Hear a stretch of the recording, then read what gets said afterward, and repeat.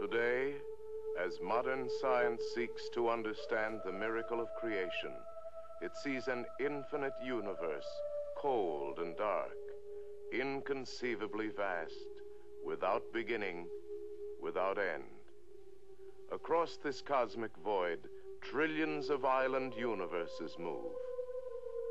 In one of these, the Milky Way, our sun is but a tiny star among 300 billion other stars or suns. Scientists now estimate that 30 billion of these suns have captive planets.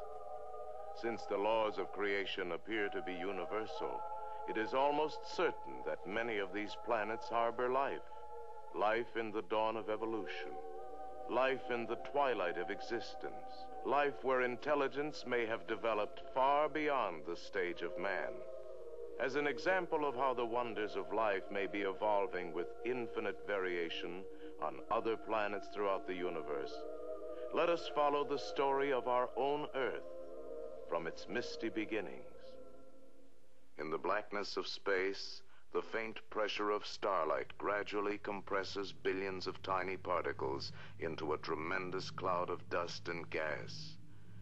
For millions of years, this cloud contracts with the growing pull of gravity until in the hot, glowing center, the sun is born. Swept into a flattened disk, whirlpools of heavy elements form the planets to circle in permanent orbits around the sun. The Earth begins to cool and shrink, its molten crust pouring out dense clouds of steam and carbon dioxide. In these primeval vapors, the stage of life is set. Steam condenses to rain. For centuries, great torrents of water tear at the rocky face of the Earth, creating the vast oceans. For centuries, rich salts and minerals are washed from the land and carried down to the sea. A billion years have passed. Now the warm primordial sea is the cradle of life. Here are gathered all the elements of nature from which life will emerge. One of these elements, found throughout the universe, is carbon, first link in the chain of living things. The carbon atom is unique, for it alone combines with itself and other elements in millions of intricate structures to form the complex molecules of organic compounds. In the slow course of time, some are transformed into proteins, the foundation of all life. These microscopic particles join with other elements to produce millions of delicate combinations. Most are destroyed, but a few of the strongest survive. Now, with time as the main ingredient, evolution of life is inevitable. Eventually, from the complex forces of nature, emerges the first organism, the first living cell, a microscopic speck of jelly able to grow and reproduce with great speed. As the eternal process of change continues, some cells group together in colonies, and from these evolve blue-green algae, the first primitive plants. In shallow pools, the chlorophyll of these plants converts the energy of sunlight into living tissue. For the first time, great quantities of precious oxygen are released, making possible ever higher forms of life. Ages roll by. The first minute cells of animal life appear, dependent on oxygen from the plants to survive. In the millions of centuries that follow, an infinite variety of plant and animal life begins to unfold.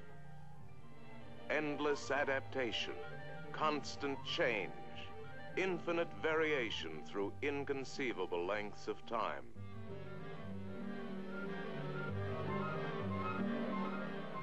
At last, from the maternal sea, life emerges ready to challenge the hostile forces of a new environment.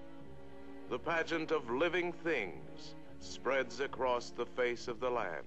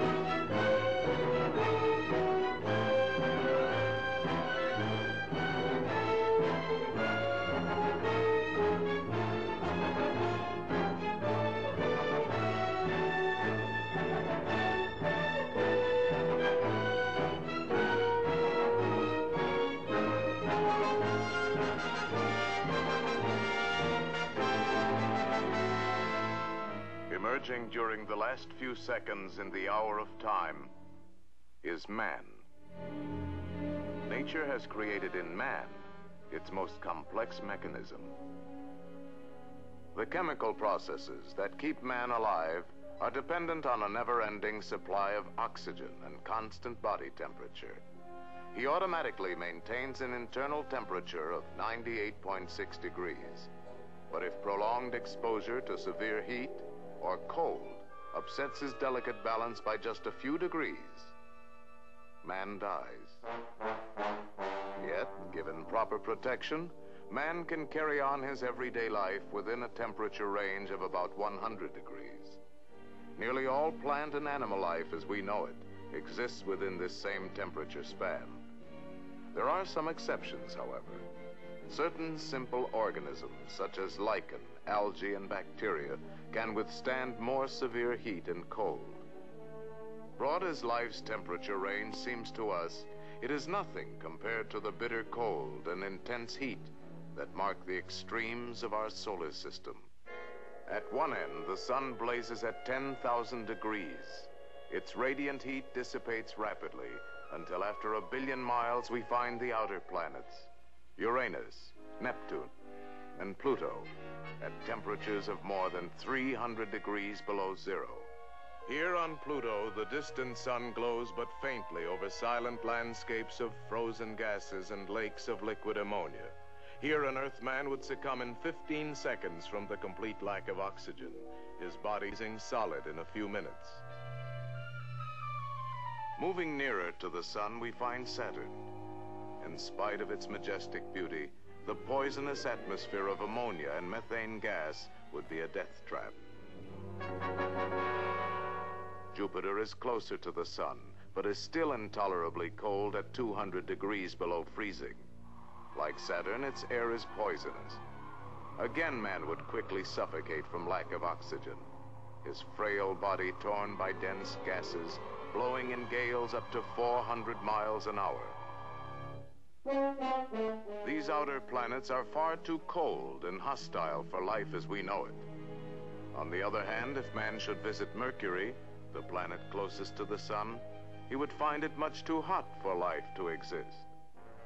Mercury is a small and airless world, with one burning face turned always to the sun. Man's blood would boil in this vacuum, and his lifeless body would be incinerated in seconds. As we move away from the sun toward the Earth, we enter the temperature zone favorable to life. In this golden zone are the orbits of Venus, Earth, and Mars. There may be life on Venus, but we know very little about our sister planet, for her mysteries lie shrouded beneath an impenetrable mantle of dense clouds. Beyond the Earth, at the outer fringe of life's temperature zone, is Mars, the third planet in our solar system where life could exist. Even though scientists think Martian conditions are severe, they believe that if man journeyed to Mars, he could survive here with moderate protection. He would need his own oxygen supply and some sort of protective covering. But life could be almost normal within pressurized houses and pressurized cities. Today, as we face the serious problems of overpopulation and depletion of natural resources, the possibility of Mars becoming a new frontier is of increasing importance in our plans for the future.